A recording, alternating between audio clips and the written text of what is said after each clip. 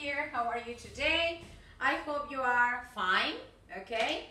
Well, so for today, the first thing you have to do, today is Tuesday, the 23rd of June, and the first thing you have to do, I think you have already seen the results of your pre-exams, yes, because I sent you at the weekend, yes, okay? So, we are going to check the first part of the class.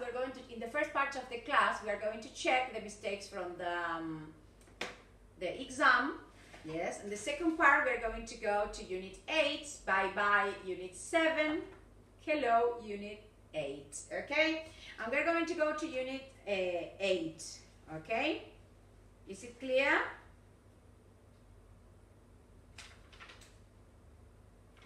Good. I was also correcting emails.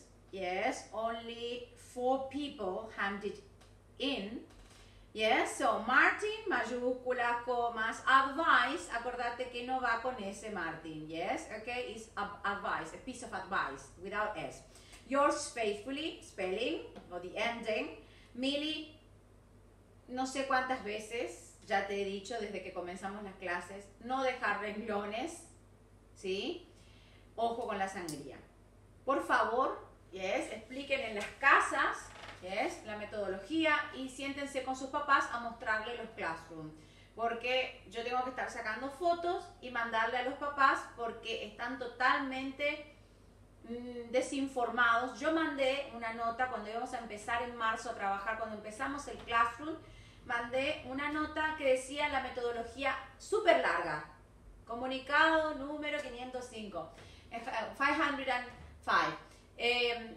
donde decía todas las, cómo iba a ser la metodología, qué iba a pedir, qué iba a ver. Iba a haber un video. En ese video íbamos a ver, se iba a llamar video class. En esa clase y se iba a dar toda la clase desarrollada. Si había temas nuevos, se iban a explicar temas nuevos, y si no, se explicaban temas de revisión, se autocorregían las páginas del Activity Book o Exam Maximizer, se iban a pedir trabajitos escritos, por ejemplo, revisiones, por ejemplo, oral videos para evaluar la parte oral, compositions too. Entonces, ya, si el alumno no entrega, ¿sí? Si el alumno está no viendo las clases porque yo no estoy en sus casas, ni estoy en sus mentes, entonces eso ya no es problema mío, chicos. Yo todo lo que pueda ayudarles, todo lo que pueda resolver, trato de resolver, pero todo lo otro no hago milagros, ¿está? Entonces, a sentarse con los papás, le dan si quieren no se sientan, pero le dan por favor el ID que tienen, su dirección, y que entren los papás a ver el classroom. Entonces ahí pueden ver mi trabajo, ¿sí? Porque tengo que estar yo explicándole desde cero a los papás qué cosas. Hay mamás que me preguntaron si yo estaba evaluando la parte oral. Si el hijo me manda, yo evalúo. El tema es que de ahora en más se van a tener que empezar a plantear lo siguiente. Yo voy a seguir con la gente que quiere trabajar. Voy a seguir con la gente que es responsable. Yo no puedo seguir cobrándole a los papás si el chico no manda los trabajos, porque automáticamente mando un mensaje y le digo, tu hijo o hija no me está mandando los trabajos, yo no te puedo seguir cobrando, vos no podés seguir viniendo. Simple, porque yo lo voy a cobrar por algo que no estoy haciendo. ¿Está? Si el chico no me manda nada, ¿qué está haciendo? Le está engañando al padre o a la madre que paga la cuota y el chico no manda nada. Entonces, no esperen que yo me quede guardando un secreto porque yo no soy así. ¿Está? Yo mando mensajes, como mandé mensajes que solo algunas personas me respondieron los mensajes. Parece que se les cae el sistema directamente. Tengan el respeto de devolver los mensajes, chicos. Sí, teacher, entendí. Sí, teacher, me llegó. Perfecto. Bueno, teacher, me voy a poner a estudiar. Bueno, teacher, te voy a mandar. No, teacher, no pude ir a comprar la short story. Ya que me das otra oportunidad para presentar, te voy a mandar un mensaje. Pero no quedarse en la nebulosa. Yo mandé también un mensaje al grupo de padres de 5º año para decirle, hablen con sus hijos que me entreguen los brainstorming de la short story y el vídeo de 3 minutes. El que no quiere mandar un vídeo, yo todos los vídeos que pongo en el Facebook, eso aclaro, todos los vídeos que se ponen en el Facebook tienen permiso de las personas que hacen los vídeos. El que no quiere aparecer, no aparece. Yo lo que necesito es que me manden el trabajo, ¿sí? Si se peinan o no se peinan para salir el video, la verdad que no me interesa eso. A mí me interesa evaluar para lo que a mí me pagan. A mí me pagan para evaluarlos a ustedes, para enseñarles. Si ustedes no hacen las cosas que tienen que hacer, me parece que no pueden seguir, porque justamente este año se necesita mucho más responsabilidad que los años anteriores. ¿Por qué? Porque vos tenés que sentarte a ver el vídeo. Los años anteriores vos venías a la clase, bueno, te tiraban acá, te ponían y vos tenías que ver el vídeo. Pero ahora no, ahora tenés que sentarte a ver el vídeo. Y yo no creo que les haya que poner un policía al lado o la madre se tenga que sentar con ustedes, que son bastante grandes, a sentarse a ver el vídeo ahí también. Porque hay personas que me han contado los padres que están 10, 15 minutos y salen como si fuera que las clases duran 10, 15 minutos. Hay clases que son más cortas, sí, pero hay otras que no duran 10 minutos las clases. ¿Está? Cuando tenemos revisión, se les da el instructivo, se corrigen las pages, ¿sí? Hay padres que me han llegado a preguntar, vas a llevar a corregir el activity? Nosotros no corregimos el activity, ¿sí? Desde 3er grado que se hace autocorrección. Entonces, por favor, disculpen a la gente que no se tiene por qué estar escuchando eso, pero en general tengo que comunicarles que ahórrenme, por favor, porque yo estoy con mucha demanda de trabajo, de que los padres ni se enteran de cómo estamos trabajando. Entonces, cada alumno le tiene que decir, mira mamá, este es mi classroom, acá tenés. Todas esto, esperen que yo mande la foto, chicos, la foto de su classroom. Sean ustedes, yo no soy una niñera, yo soy una profesora, ¿sí? Que quiero hacer mi trabajo lo más posible, lo mejor posible. Y ustedes ya saben porque hay chicos que vienen acá desde starters. Entonces, son muchos años los que nos conocemos y los que estamos trabajando juntos. Entonces, traten de no flaquear por el virus. Ya está, el virus ya está, la pandemia ya está, ya está. Entonces, no lloremos tanto por eso y pongámonos a trabajar. Yo lo único que le hice comprar para salir de sus casas, porque de lo otro no arreglamos con todo lo que teníamos, ¿sí? Los libros que teníamos que tener para trabajar y la short story que tenían que acercarse a comprar a un lugar. Y próximamente el cuadernillo. Pero después tienen todas las herramientas para trabajar. Entonces yo deseo que trabajen. Y acá es así, chicos. No es un taller de inglés. Acá avanzamos, ¿sí? Porque lo más fácil sería, ay, sí, hacete un videíto, te explico una cosita, listo, hace lo que sea, listo. The students happy, the teacher happy, todos felices, pero yo me estoy robándoles el dinero a los papás. Y yo no soy así. ¿Se entiende? Entonces, que cada alumno sea responsable, le haga entrar a los padres, este es mi classroom, esto es lo que tengo evaluado hasta ahora, para que los papás no me llamen y no me hagan preguntas que no tienen nada que ver. Porque yo no sé si silencian el grupo de padres o qué está pasando, pero yo mandé un memorándum, ¿sí? Una nota súper larga con todos los puntos que se iban a tratar en el classroom. Cómo íbamos a trabajar en el classroom, cómo íbamos a trabajar en cada nivel. Entonces, me sabe mal, como dicen los españoles, que me llamen a preguntarme una cosa que no tiene ni forma. ¿Se entiende?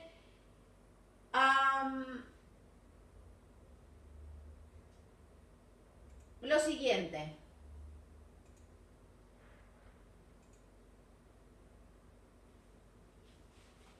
Yes, ok.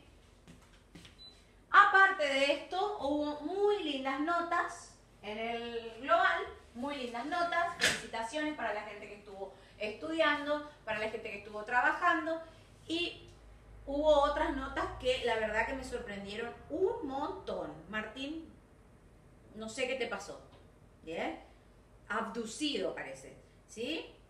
Iván, yes, you are not studying, coma, todo refleja, esto es un trabajo de hormiga. Y ustedes, aparte, hay que ir siendo poco a poco. haciendo poquito a poquito. Ahora, el tema es el siguiente. Ustedes son como diamantes. Yo los tengo que pulir para darle brillo. Ahora, si ustedes no se dejan pulir, yo no hago magia, chicos. ¿Se entiende? Entonces, ¿cuál es la mejor manera? Mandándome todas las cosas que yo les pido. Centralizándose. Hay gente que le corregí. Mili, te corregí. La sangría. ¿Sí? Y no saltar los renglones. Yo no sé cuántas veces. Creo que hasta tus compañeros ya saben el mismo error. ¿Yes? ¿Ok? Entonces, hay personas que yo noto que no están mirando los vídeos a conciencia. ¿Sí? Que no están mirando las correcciones. Pero yo no puedo ir a tu casa y hacerte mirar, abrirte el cerebro y hacerte mirar. Ustedes tienen que ser conscientes de, a ver, hasta acá llegué. Me falta tan poco para llegar a la meta. ¿Voy a seguir? ¿No voy a seguir? Ustedes saben que yo avanzo. Avanzo con los chicos que siguen avanzando, con los que quieren avanzar. Y los que no se quedan en el camino. ¿Se entiende? Ahora, dicho lo dicho. Voy a mostrar. Wait a minute.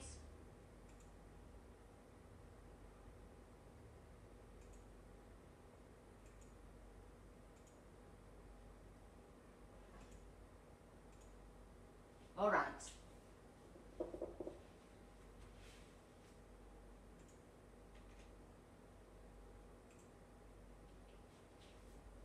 ¿Qué pasa con estas personas que no me entregan el brainstorming? Tengo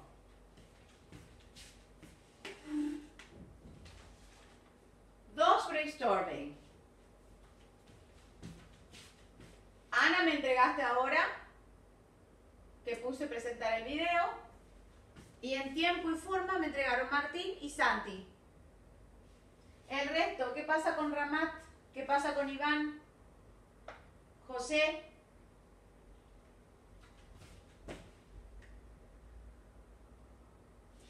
¿Qué pasa con Milagros? ¿Qué pasa con Nazarena? ¿Qué pasa con Teresita? Esto tienen que mostrar a los papás. ¿Sí? Muestren a sus padres las cosas que no están cumpliendo. Hay chicos que hablan con los papás.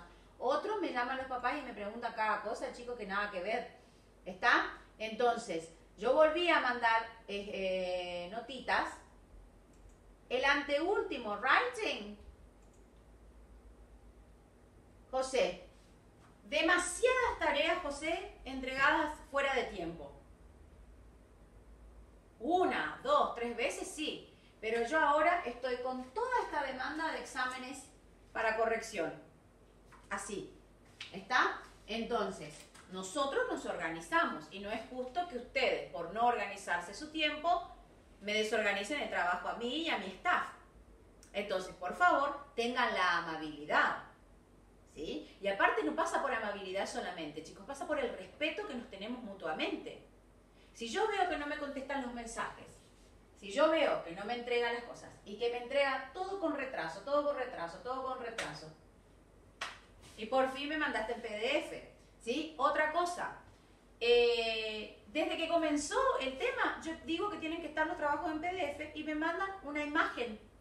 Imagen, no puedo corregir.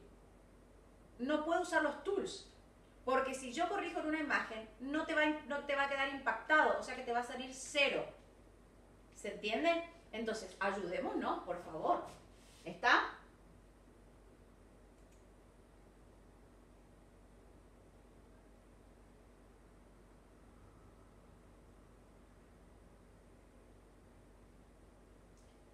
Teacher, no sé cómo se hace para el PDF, probé varias veces, varias aplicaciones y no me anda. Bueno, ahora se ve que te anduvo porque me mandaste el PDF. Bueno, nosotros mandamos tutoriales.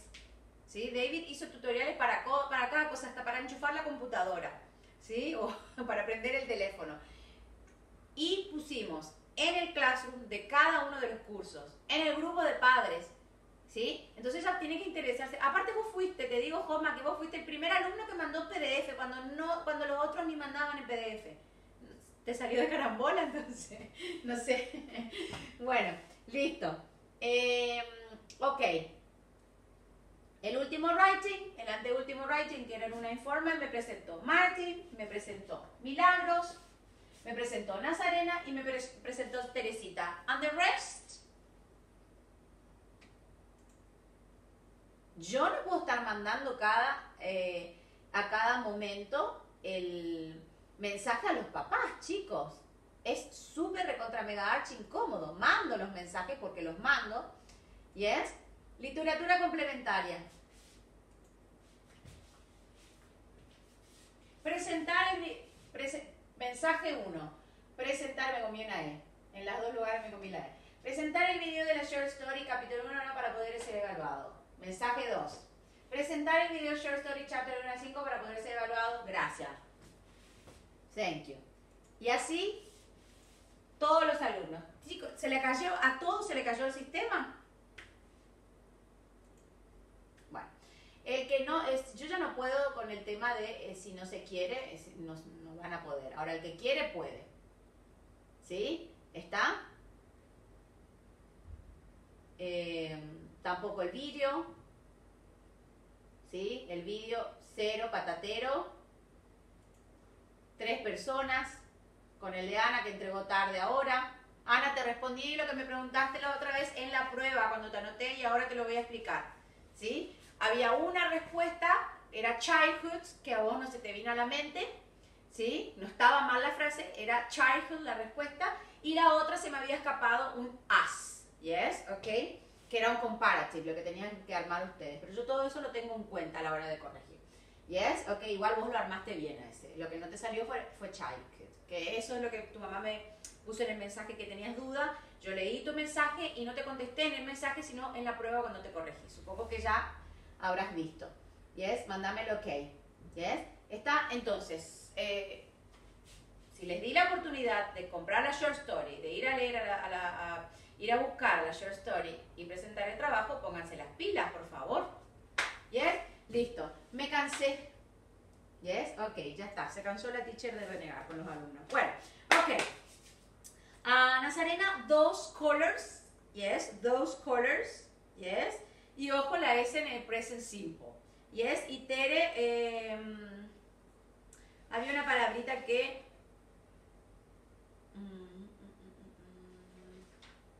era de word building o el orden tal vez. Yes, word. O me parece que la palabra te equivocaste. Fíjate porque te la puse ahí in the composition. Yes, okay, good. Well, so pay attention now. Yes, pay attention. Let's go to the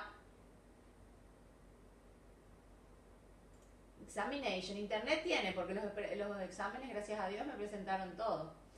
Yes, okay. Hay chicos que están trabajando con datos, les cuento, con datos del teléfono. Ven los videos, hacen las actividades y todo. Así que el que quiere puede. Yes? Good. Complete the following sentences. Ojo, ojo, ojo con el vocabulario. Yo voy a dar hoy un advice porque está súper mega archi floja la parte de vocabulario. Vocabulary, you have to make, en quinto año, in 5th year, you have to make the list alone. Yes, I don't have to make a list for you. Yes, you have to make your own list. Y al final del libro, yes, you have phrasal verbs list. Tenés toda la lista de phrasal verbs. Yes, at the end of the book. Is it clear? Todos los verbos que tenés, phrasal verbs. Yes, ok, tenés la gramatical, la parte gramatical. Yes, y lo que vos vas a hacer solo ahora, cuando nos volvamos a ver, yo voy a decir cuadernito de vocabulario. Y yo voy a ver quién me hizo caso y a ver quién no me hizo caso, ¿ok? Take it or leave it. Vas a organizar así, de la A a la Z, un cuaderno. Yes, you are going to organize like this, de la A a la Z, como estos papelitos que tiene la teacher, y vas a poner todas las palabras de vocabulario que tengas nuevas de las unidades. Vas a poner Vas a la N, networking sites, y le vas a poner de qué unidad es networking sites. Yes, okay, is it clear? Yes. Sales, vas a la S y vas a poner sales y vas a poner de qué unidad es, unit tal, página tal. Le puedes poner inclusive unit y la página donde tenés que ir para ir a una reference, ¿ok? Entonces, quedan vos el cuadernito de vocabulary que tenés. Yo te estoy dando las tools, a ver si las usás. Yes, okay, good. Well, so this is the analysis. Nowadays, if there was another possibility, yo estoy buscando acá que me complete con vocabulario específico de cada unidad. Yes? Okay, number one, networking sites. Networking sites. Number two, yes, we talked to them. Yes, ahí necesitaba un although, pero, but, if there was another possibility that was okay, I consider it fine. Okay, right. Laugh at, looking forward, exhausted, yes, exhausted, workout, in sales, samples, free samples, okay. Number 9, browsing, and number 10, campaign. Hubo otros muy buenos resultados y para esas personas, yes, fueron las felicitaciones. Muy buenos resultados, congratulations. Pero bueno, esos son la gente que estaba trabajando durante todo el año. Y a otros le faltó un poquitito más de estudio. Entonces, vos tenés que tener una suma de todo. Estudiar, fijar los contenidos día a día, entregar cada trabajo, estudiar para cada revisión a conciencia. Entonces, son todos esos tips que se van juntando para que a la hora del examen sea successful. ¿Es clear? No es de magia nomás. Y hay algunas personas que tienen más fácil porque tienen más facilidad para el idioma. Pero los que no tienen facilidad tienen que ponerse a estudiar. ¿Yes? ¿Ok? Bueno, y mandame un mensaje, Martín, a ver qué te pasó porque estoy mega very worried. ¿Yes? Martín, Iván, yo creo que te faltó estudio.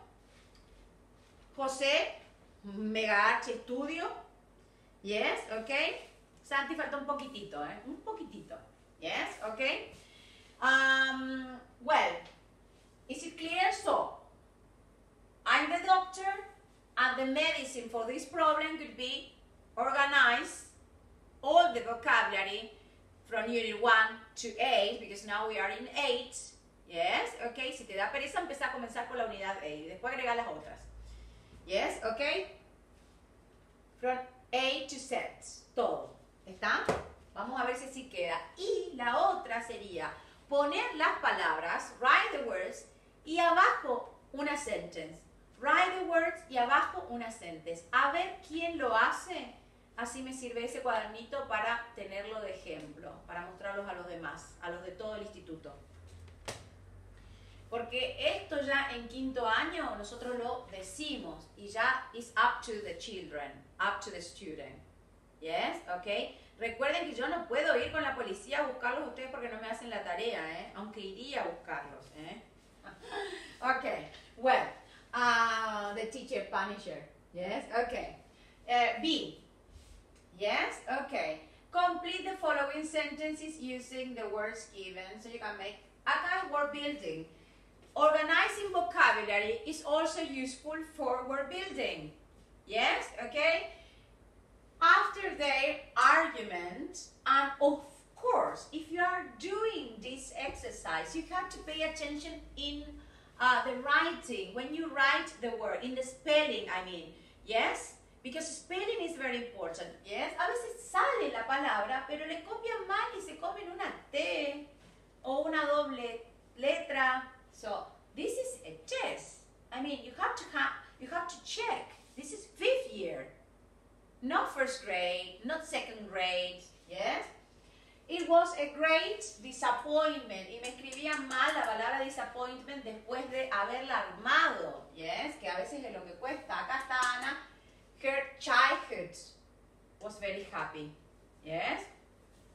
Okay. Necesitabas the after noun there, okay? Childhood, yes? Esa fue una de tus preguntas. Yes, okay. My parents was great when I told them. Yes, reaction. My parents' reaction. Yes, react is the verb, and you have to form from a verb a noun. Yes, her believe she hadn't studied. Teacher.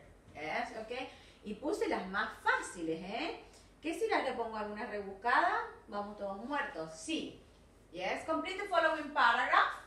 Yes, okay. Mary, my neighbor, has been my neighbor. ¿Qué pista tenemos de que tengo que usar el present perfect? For. Yes. For 6 years. Acá puede haber otra option que si estaba bien se las puse bien, ¿eh? I first met her when she knocked on my door and she asked for a spade because she hadn't unpacked hers yet. She, 2 days before, she had arrived. Si te dice 2 days before, ojo, el after and before, anotate, introducen que un past perfect, had arrived.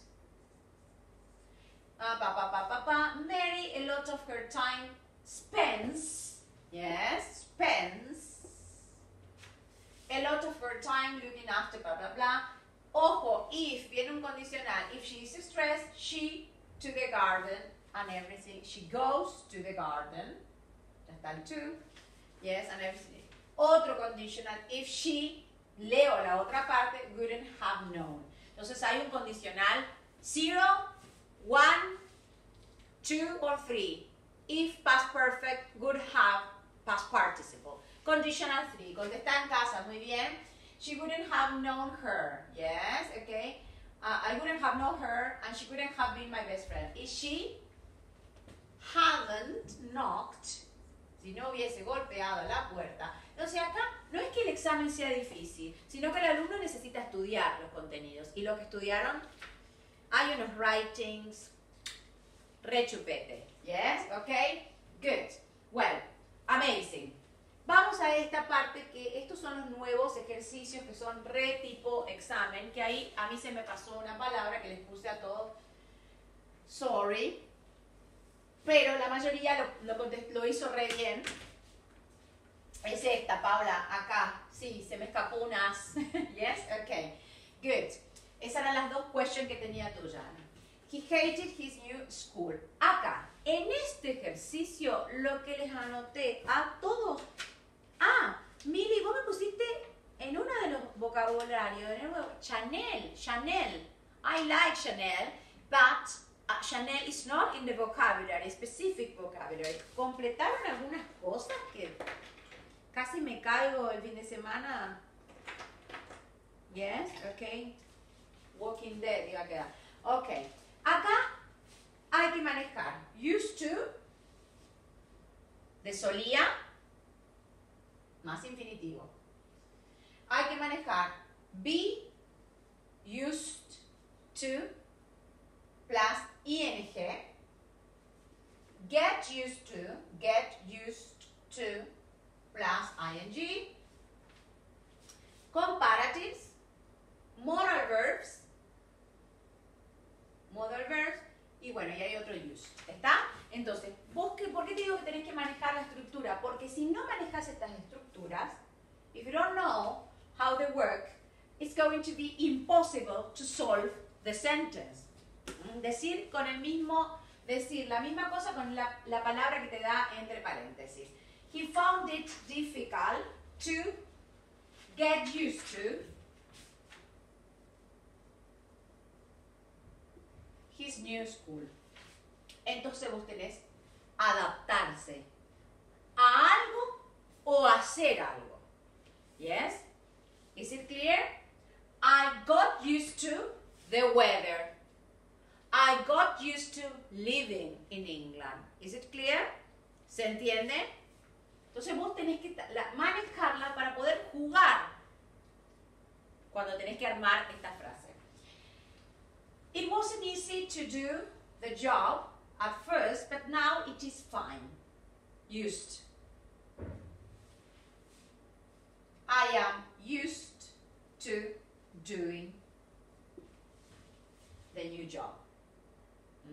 Porque estoy acostumbrado a hacer, porque acá te decía hacer el trabajo. ¿Está?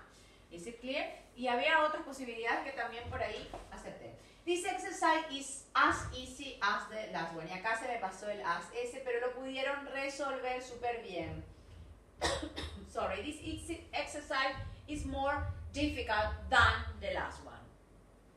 You are not allowed to smoke in the class, you mustn't. Así como le sale que le sale súper fácil, te tienen que salir los otros, pero tenés que manejar la gramática. Y está súper fácil. When I was a child, bueno, I used to play tennis, bla, bla, bla, pero ahora no lo hago más. Used to, más infinitivo, una actividad that you did in the past, but you don't do anymore.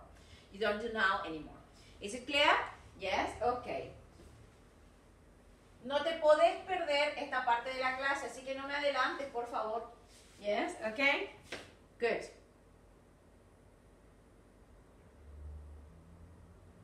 Well, then we have the reading, that the majority of you did well. Y decía, writing here. ¿Será que tendría que haberle puesto una flecha ahí? Y me mandaron el writing aparte. Ustedes no se dan una idea de la mecanización que tengo yo para corregir, pero no es un talk, no me malinterpreten, don't misunderstand me. Me llegan los pongo en docu, listo. Ya para abrir otro ya me perdí el tiempo ya. Voy corrigiendo, me pongo horarios para corregir, para llegar con todo, para que vos tengas en tu casa todas tus correcciones. A mí se me pasó ese as ahí, casi me muero, porque yo no es que yo entrego e imprimo, ¿sí? Así nomás, lo miré, lo remiré y lo supermiré. El tema es que hice la correction in the computer y yo siempre imprimo, ¿sí? Y bueno, se me pasó eso, ese as que se me cayó ahí, así que mil sorry. Pero bueno, la mayoría lo pudo resolver súper bien. Entonces, vamos a apostar a mejorar. Yo sé que tengo muy buenos alumnos, porque es un curso con el que yo me siento muy cómoda trabajando. Me siento cómoda con todos y me gusta todo, pero quinto año es un curso que hace rato está trabajando conmigo, que comenzaron desde muy chiquititos, ¿sí? Entonces necesito que se pongan las pilas. Y hay chicos que comenzaron que yo fui su primera teacher, ¿ok? No tuvieron con otros teachers, ¿está?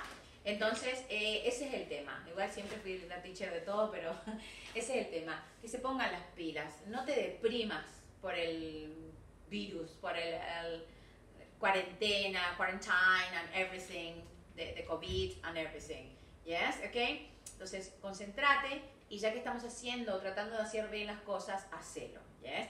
Porque por ahí me dicen, está desbordado con lo del colegio. No sé cómo estarán trabajando en sus colegios, pero los colegios que me cuentan a mí están haciendo poco y nada. No poco y nada en el sentido de que, bueno, no quiero hablar. En fin, en general, vamos a seguir, nosotros nos vamos a fijar por nuestro trabajo y listo. Acuérdate que tenemos trabajo que hacer. Let's go to Unit 8, yes. ¿Quedó claro todo? El que tenga alguna duda me manda un mensaje y si no leo el mensaje, porque a veces no abro más esas homework que hay por ahí. Las de brainstorming sí, estuve abriendo porque dije a ver si me contestan, a ver qué les pasó a estos chicos si están desaparecidos del mapa. Hasta les mandé mensaje a los padres, que le hagan acordar que me presenten el tema, porque yo tengo que entregar libretas. Ahora ya están los resultados de los exámenes globales y ya tenemos que hacer las planillas, llenar las libretas, que ahora tenemos que mandar digital. Entonces hubo un cambio, una reestructuración en el trabajo, no hubo solamente cambios para ustedes, no están sufriendo ustedes los cambios, sino que todos estamos sufriendo los cambios, ¿está? Entonces, el tema es adaptarse a la situación y seguir adelante, ¿no? ¿Qué les parece? ¿Sí? Así que yo estoy muy contenta. Había retos para la gente, no retos, sino a ver si les puedo ayudar a los papás, como para que... Hay mamás que me dicen y papás que me dicen, ya le hablé hasta el cansancio. Bueno. Oh my God. Yes, ok. Después tenía tips. Ay, parece que Susana Jiménez con tanto cuaderno acá. Paula, help to infinitive, recommend you to go. Loneliness, eso es tuyo, Paula, ¿eh? José, loneliness, alone, y lonely. I feel lonely, lonely. Yes, okay. Yes, alone. Yes. Y después loneliness, ese sustantivo abstracto. La soledad. ¿Está? Yes. Is it clear? Good. Entonces, a fijarse esos temas. You want to be able to infinitive. Yes. Okay. What's the difference between fun and funny? Yes. I have fun. Oh, that's a good joke. It's funny. Yes. Is it clear? Fun es diversión. Y funny, yes, okay, es divertido, gracioso. Así que ténganlo en cuenta porque es un error que uno tiende a confundirse con estas palabritas, yes. Won't be able to infinitive.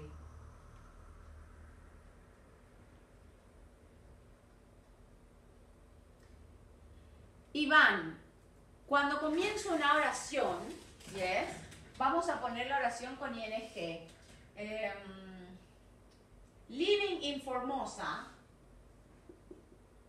in is very boring, is very nice, okay? Entonces, cuando comenzamos la oración, the verb with ing. Okay, Martín, vocabulario, tenses, be used to, get used to, much, many, mayúsculas. Yes, write a message to the teacher. Yes, a ver, así me quedo más tranquilo, tranquila, a ver qué es lo que te pasó. Yes, okay. Tennis courts, porque yo por ahí, chicos, me espero un 60%, pero no tan bajo. Yes, igual hubo unas notas divinas y hubo gente que le faltó un poquitito. Yes, pero muy bajo ya me empiezo a preocupar. Emily, Chanel, no tenía nada que ver con el specific vocabulary. You were thinking about a Chanel. Yes, okay. Estudiate vocabulario. Tenses, estructuras gramaticales, todas, ¿sí? Y el also. I am a teacher. I am also a nurse.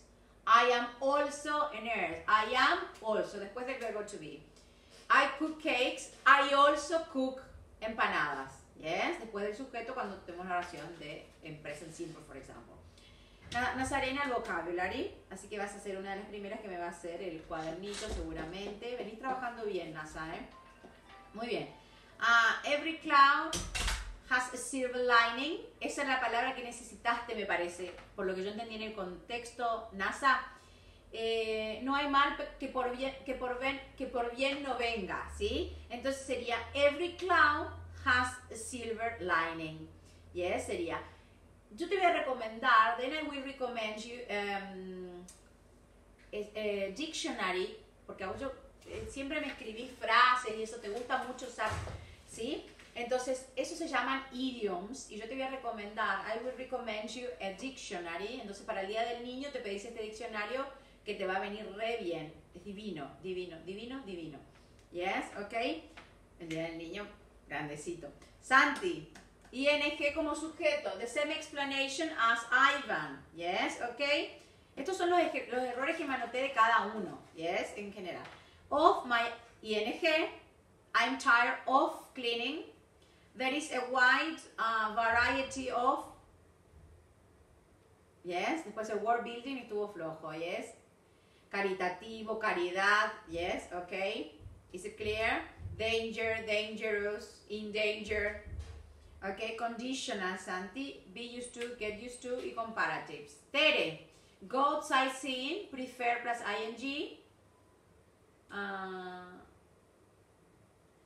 ¿Qué otra cosa era acá? Bueno, vocabulario, be used to and get used to y fun versus funny, que es la explicación que hice anteriormente. Bye bye globals, bye bye unit 7, hello unit 8, okay? So I wanted to go very quickly to, first of all,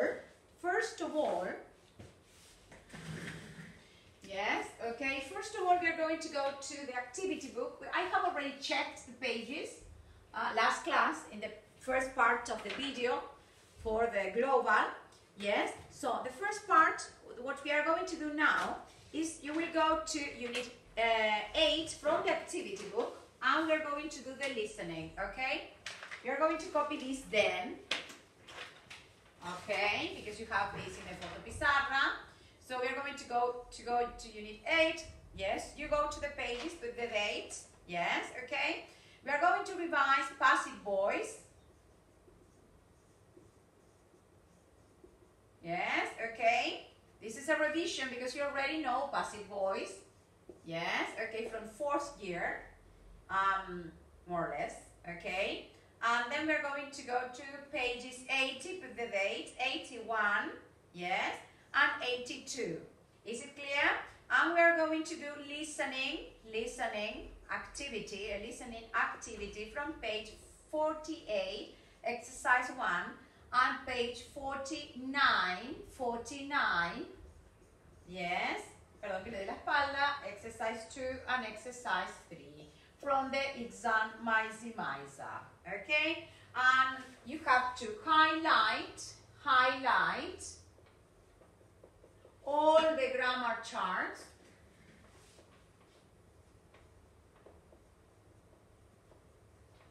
Yes, and C quiere decir estudiar, grammar reference,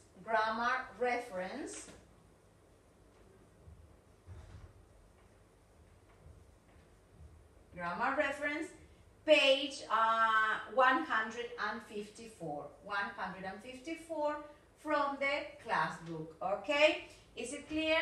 And as homework, you have to complete the exam Maisa, pages 48, exercises 1 and 2, and page 49, exercises 1 and 2.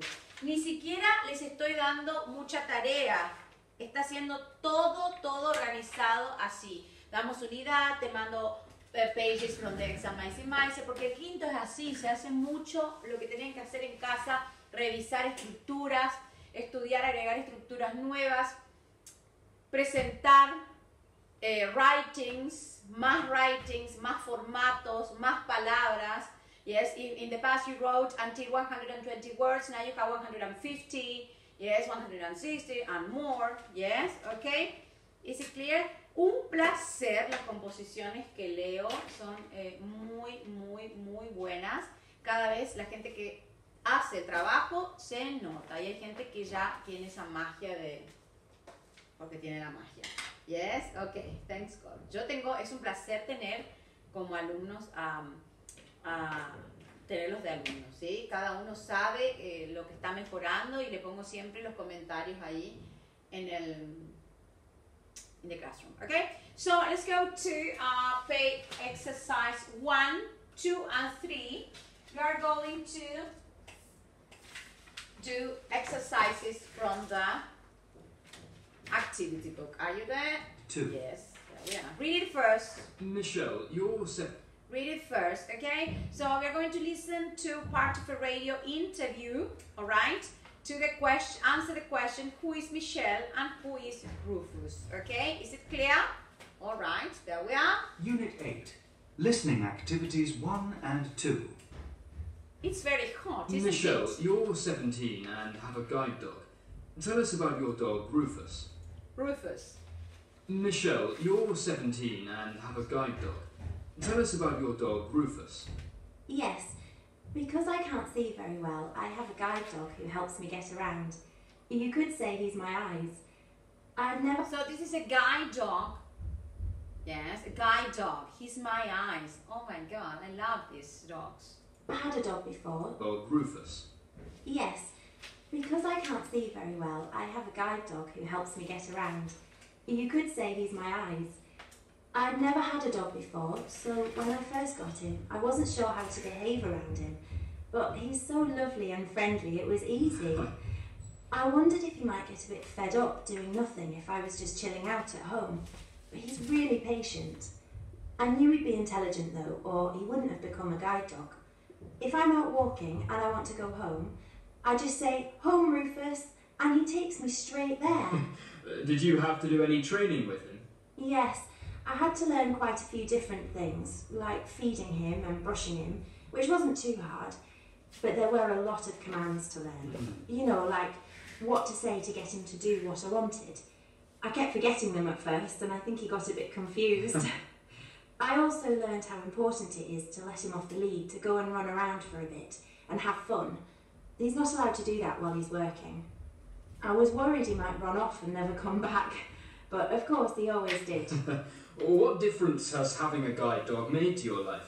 Oh, it's completely changed my life. I'm much more independent now and don't have to rely on my parents to take me places. That means they get more free time too, so it's good for everyone. I guess the greatest change has been just not being so frightened when I'm out. I used to worry about stepping onto the road, but I know Rufus won't let me do that. Also, lots of people stop and talk to me when I'm with Rufus, so it's nice to have that social contact. How did the trainers decide that Rufus was the dog for you? Well, I had a visit from the guide dog organisation, and they spent some time with me, talking to me about my life and finding out a bit about my personality, things like that. I like going out and doing things, so they found a dog that would enjoy that. You're also assessed to see how fast you walk. I don't walk too quickly, so they found me a dog that would be happy at my speed. I'm quite tall as well, so it wouldn't have been much good if they'd given me a small dog. And Rufus goes to college with you, doesn't he? Yeah, and he loves it. He comes to most of my classes, though when I do science he stays with a carer because he might get scared by noises or heat in the lab. My friends love him, but I do have to keep reminding them not to play with him or feed him because he might get distracted when he's supposed to be working. He can't respond when he's concentrating on looking after me, but I know he'd love the attention if he could. What do you like most about Rufus? Oh, he's a great dog. I love spending time with him. My favourite thing about being with him is when I get home from college and we spend time messing about in the garden. He's got a great sense of humour, and when he's off his lead he does all kinds of silly things which make me laugh. He always knows how I'm feeling too, and he comes and comforts me when I need him to. My family love him and I feel so lucky to have him. So this is a very nice story, yes, a very lovely story. Yes, so Michelle is a 17-year-old girl. Yes, she has sight problems. Yes, and this is Rufus, his guide dog. And I didn't know. I knew just a bit, but I didn't know that the people from that organization, from a specific organization, visits you. Yes, and they know what kind of personality, what kind of person you are, and then they choose the right dog for you. You know, she's a very social person, yes, so they chose a very social dog because he likes being with other, in contact with other people, yes. It doesn't disturb him, yes, the dog. Yes, so it's very important for her. Why? Yes, because he knows, he feels, yes, how she is, yes, okay? And it is a dog that has a very nice sense of humor, yes, okay? You know, he goes with her to school, yes, and everybody loves this dog. Apart from that, she's not afraid anymore, so it has been a big change for her to have this dog. It has changed her life completely, yes. Now she's not afraid of walking alone, yes, because she can cross the street safely, yes, okay. And well, it is a miracle for her, I think, yes. All right, so you have to listen again. You will do it because you have it, yes, okay. And you will do exercise 2 and 3, yes. Is it clear? I will go to the answers now. Remember to stop the video, do the activities, and then listen to the answers. All right? Is it clear? Yes, you will get tired of these sentences, but I have to say, yes, in case I have some students that are not paying attention. All right? Good. I know this is 5th year. Okay, number 2. 1A, 2B, 3C, 4A, yes, and he likes to be active, yes, okay, he walks very quickly, yes, and she likes going for walks, she's very independent, yes, so it is the right dog for her. 5C, 6A, okay? That you have very funny. Yes, he does funny things. When she's a bit depressed, he plays with her. Yes, okay. Dogs are great animals. Yes, okay. Number 1, exercise 3. 1M, 2R, 3R, 4M, 5R, 6M. Yes, Michelle or Rufus. Okay, so that was all. I hope your listening skill was okay. All right, so shall we go very quickly to pages from the class book, pages 80, 81, and 82 from the class book. All right, is it clear? Put the date, yes. And there we go, 80, unit 8. So we are talking about nature, yes. I want you to do that, to do this, no that, to do this, yes. Okay, put the date in all the pages, 80, 81, and 82. And I want you to have it, do you have a paper? Yes, a piece of paper.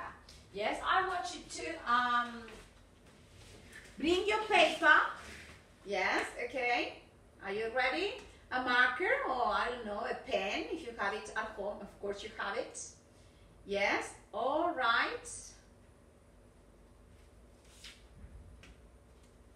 Wait a minute.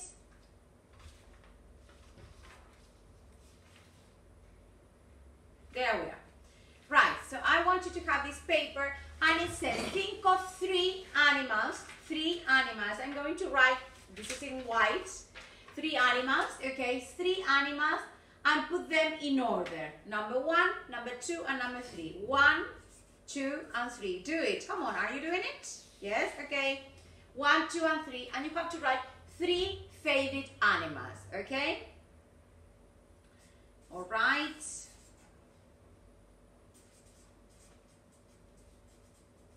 I'm doing it.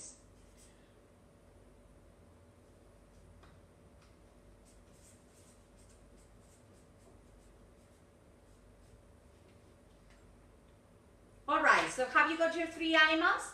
Okay, I have mine. Number 1, I put a dog. Dog, butterfly, and dolphin. Okay, do you have yours? Okay, so if you have yours, we have to go to page 144. Are you ready? Go to page 144. Unit 8, vocabulary and listening, focus, activity 1. Yes, estamos ahí. Okay, is it clear? The meaning of your 3 favorite animals. Okay, I will say the meaning of my animals because I don't know yours. Yes, you will guess it at home. Yes, you will check at home, I mean. Dog, it says, the first animal you wrote on the list means this is the animal you think you are most like. Okay. This is the animal you think you are most like. Yes, okay, dog. Number 2, I put butterfly. I wrote butterfly. This is what other people think you are. Oh, other people think I am a butterfly. I don't think so. Okay, well, number 3, dolphin was my 3. And it says, this is what you are really like. Oh my God, can be. Can be, okay? This is what you are really like. Yes, okay, a dolphin can be because dolphins are very fast and sometimes I try to do everything in a fast way. My daughters said to me, you are very fast. Yes, calm down, calm down. Yes, okay, because well, you know me. Well, okay, oh, I think you know me. Okay, well, it was a very nice activity there. Yes, okay, I want to know which animals were you. Okay. Okay, so this is how other people see you. Yes, which animal you are really. Yes, okay. Well, good. So let's go to vocabulary. You have animals, you have birds, insects, fish, and everything. I want you to put in order. Yes, from 1 to 5. 2 examples from A to E. Are you ready? Now is the time that you pause the video, do the activities, and then listen to the answer. Don't cheat.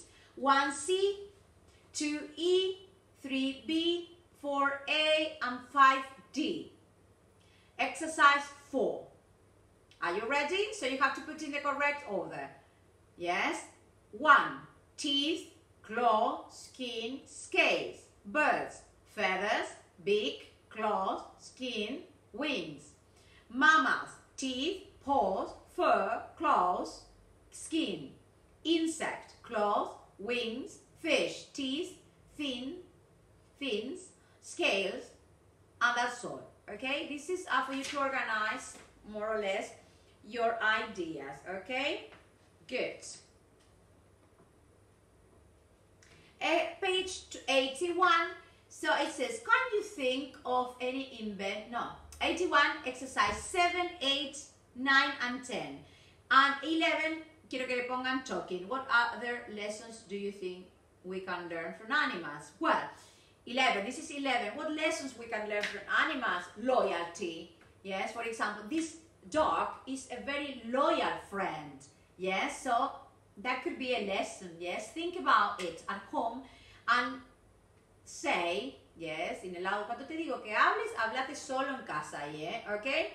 Yes, okay, think about an animal y decir la frase, okay, I think, what lesson, yes, okay, I can think, you can learn many things from animal. One of the things you can learn is to be loyal, yes, because an animal is a loyal friend, yes, okay? Let's go to exercise 7. Listen to the interview with filmmaker Kathy and see if she mentions any of your ideas. Yes, so number 1, because it says number 6, sorry. Can you think of inventions that have copied things from nature? For example, reflecting lights in the road, cat's eyes. Yes, okay? So let's listen to her. Yes, okay, listen to her. Unit 8.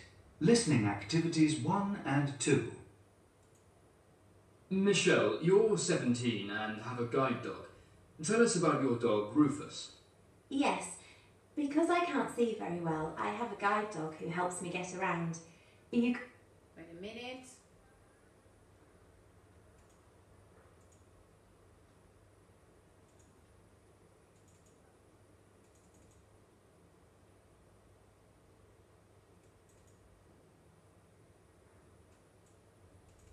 There we go. Unit 8. Nature Study. Vocabulary and Listening Focus. Activity 7. We all know that the reflectors we find in the middle of roads are called cat's eyes because the inventor was inspired by the way cat's eyes reflect light in the dark. So, have we borrowed any other ideas from nature? Kathy Burrows has made a documentary about the topic, and she's here with us today in the studio. Kathy, why did you decide to make a documentary about this subject? Well, my friend and I were down by the river and we were admiring the dragonflies. My friend told me that the way they used their wings was the inspiration for the helicopter. It made me want to find out more about other ways the Look, dragonfly. Yes, this is a very, very nice insect. There used to be many of them in the past.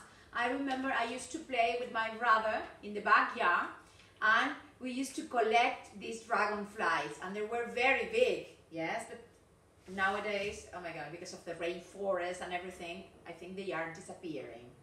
The animal world has influenced different inventions, and my friend told me that the way they used their wings was the inspiration for the helicopter. It made me want to find out more about other ways the animal world has influenced different inventions. And the more I learnt, the more I wanted to pass this knowledge on to other people. I learnt so many interesting things that I decided to let other people know about them too, through a documentary. I see. What sort of inventions do you cover in the documentary? Animals have had an enormous influence on many things that man has invented or created, from transport and car design to architecture. For instance, scientists at Mercedes-Benz wanted to find a shape for their new energy-saving car, and decided to copy a tropical fish called the boxfish. It has unusual scales and a strange square shape, but it can move round very efficiently. For a car, this means it uses far less fuel. You also show how Japanese designers used the owl as an inspiration. Tell us more about that. As you know, Japan is where the high-speed bullet train was invented. Japanese scientists have copied nature for the design of the latest version. One of the difficulties they had was to reduce the noise the train makes at high speed. So, what they did was copy the way an owl's feathers are arranged on their bodies. Apparently, they are arranged so that they make as little noise as possible when they attack their prey. They also borrowed the shape of the kingfisher's beak for the train's nose, because it is aerodynamic and beautiful to look at too. That's very interesting. By the way, what's the story behind these new swimming costumes? The ones that record breakers wear? Oh yes, we look at that in the programme too. Basically, designers created swimming costumes from a material that copied the scales you find on shark skin. The problem is that it has been too successful. Loads of records have been broken by swimmers wearing them. Now they are banned because they give some swimmers too much of an advantage. Right. Also in the documentary, you talk about architecture.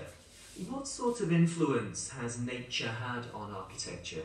Well, a good example is the Eastgate Centre in Harare, in Zimbabwe. It copies the way giant ants control the temperature of their towers, where they live. Even in the hottest weather, giant ants keep the temperature the same by opening and closing holes. So the architects who designed the Eastgate Centre copied this idea for a natural method of air conditioning. Because of this, and the new type of paints and materials they used when constructing it, the building only uses 1/10 of the amount of energy that most buildings of its size would need. And that, to me, is really important. And finally, did anything that you found out really surprise you? Apparently, scientists have developed a very small spy plane that is used for surveillance, a bit like CCTV. It films and collects lots of information, and though I found its use is pretty predictable, the fact that its wings are shaped just like a bat's was not. It's there in the air and we don't see or hear it. Well, this is fascinating, but I'm afraid that's all we've got time for, Kathy. However, if listeners want to find out more, then make sure you watch the documentary Nature Study at 8 tonight. All right, that was, they were very, very interesting. It is a very interesting material, yes. And you know, I haven't imagined how many, the big amount of inventions that are influenced by nature, yes, from things from the nature, yes, okay. Many things, for example, the costumes of the swimmers, yes, okay, inspired by the shark's scales, yes, okay, so they could they can swim very fast, and many things they have mentioned there, yes, the I don't remember the name, yes, but it doesn't matter, yes, okay, let's go, okay. Well, I was about to say something, but it went from my mind, okay. 1C, okay, Kathy made a documentary because she wanted to share what she had learned, yes. 2B, what attracted car designers to the box fish, yes. 2B, the way it swims, yes, because it's very quickly, yes. Number 3, yes, okay, what did the bullet train designers hope to achieve by copying the owl's feather? Yes, you know, she was explaining that the owl puts his wings in a different way when it is attacking, yes, its prey, you know, is it like this, yes, so it makes less noise. So they invented the train that was a train that was very fast, you know, but the problem was that it made a lot of noise, yes, okay, so 3A is the answer, the reduction noise, yes, okay, copy the old feathers, okay. Well, the swimming costume that Kathy mentioned, yes, for C was unfair for some competitive swimming, yes, okay, swimmers, yes, I agree with it, because I think you have to be in the same situation, yes, not because you buy the perfect, costume. Of course, they could swim very fast, yes. I listened to this in Discovery Channel. I was saying a documentary, and I didn't know that this kind of costumes exists, yes, and oh my God, they swim like dolphins. They are very, very, very fast, yes, okay. 5A, what does Kathy feel is special about Eastgate Center? Yes, okay. A, it is energy efficient. And 6, Kathy was surprised about the design of the spy plane because of C, the animal it was based on. Okay, good. Well, it could record many information, yes, okay, and it was based on that animal, okay, good. Well, exercise 9, you have to fill in the chart. This is word building. It must be here, okay, right. Inspire, inspiration. Number 2, influence, invention, yes, design, reduce, reduction, attack, information, shape. Is it clear? So this is word building, yes. Number 10, complete. Now is the time that you pause the video, do the activities, and then listen to the answers, okay? Number 1, inspiration, influence. This is word building. One of the exercises from the exam, the final exam, okay, and the global exam. Information, reduction, 5, attacked, 6, design. And we have already talked about 11, this is for talking. Shall we go to page 82? It says, look at the picture and answer. What animal is this and what are its special abilities? Have you ever seen this animal? A gecko. Yes, all right. And what is its ability? It can climb easily. Yes, okay. Is it clear? Climb walls easily. All right. Number 2, well, and because it can stick to everything, yes, and it copies a feature that geckos have. Lot of tiny hairs on its feet. Okay, good. So I want you to highlight all the passive voice there. All the passive voice there is being developed, is called, are known, was discovered, is being used, has been made, it is hope, will be produced. So, do you remember how to form passive voice? Yes? All right, well done. Creo que alguien me contestó por ahí. To be, yes, this is passive voice, to be plus past participle. Okay, is it clear? Good. So you have are o is plus tercera columna, is done, is discovered. Okay. All right. Then you have present continuous. No. Are, is plus being plus the third column. It is being seen. Okay. Present simple, present continuous. Yes. Past, to be, was or were, past, third column. Ponemos tercera columna, nomás hacemos que es el past participle. okay? Then we have present perfect. Present perfect has been plus the third column. Yes?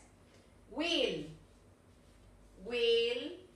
be plus the third column. Going to. Are, is plus going to be plus the third column. Y así con todos los tiempos verbales. Shall we go to the grammar reference, please? Shall we go? All right. I want you to go to grammar reference. Pam, pam, pam, pam, pam, pam, pam. 154. 154. There we are. 154. Yes, okay. And you have the passive voice. Yes, okay.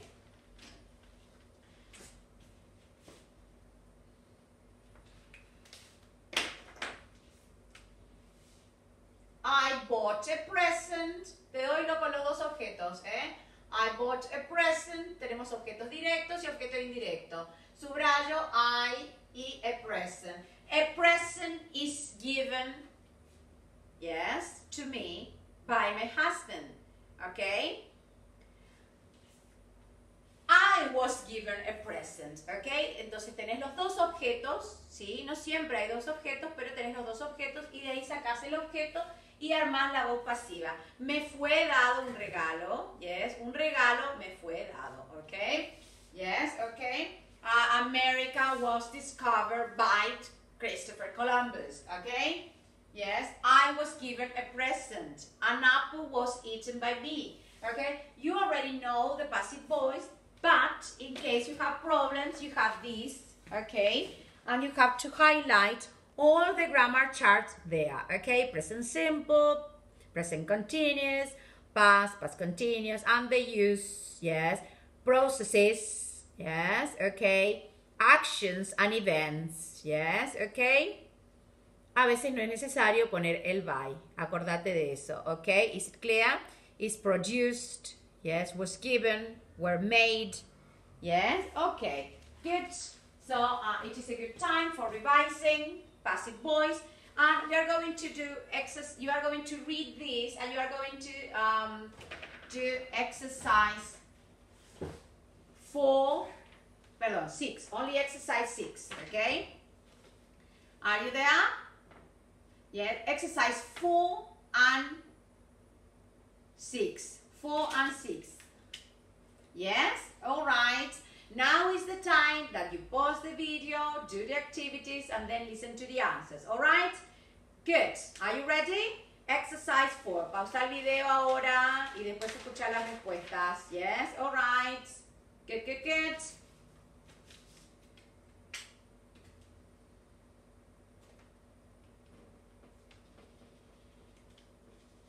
It is called geckos